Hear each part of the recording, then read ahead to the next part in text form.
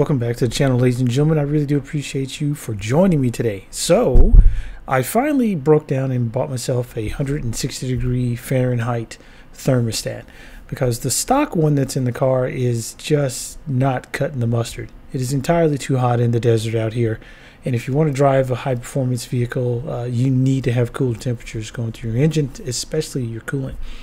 So after a couple of 240-degree coolant temps, I decided that I need to do something. So this is it.